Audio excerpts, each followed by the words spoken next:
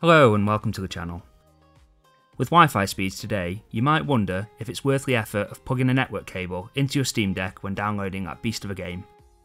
My answer to that question is probably. If you have a full fibre connection like mine, it could literally be the difference between waiting hours or minutes for a game to download.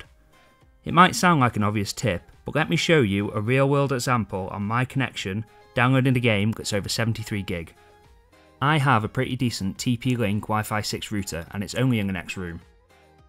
I won't tell you which is which, but I'm going to skip ahead by 2 minutes to let the speed settle. See if you can spot the difference.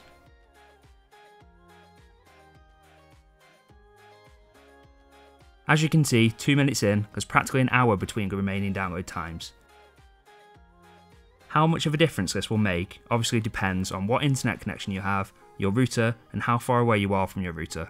But let's finish with a speed test to show you the difference that it makes for me.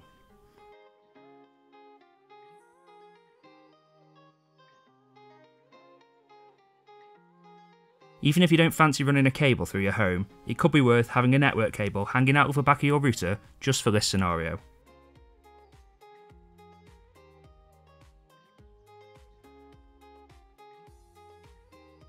I hope this helps somebody out, and thanks for watching.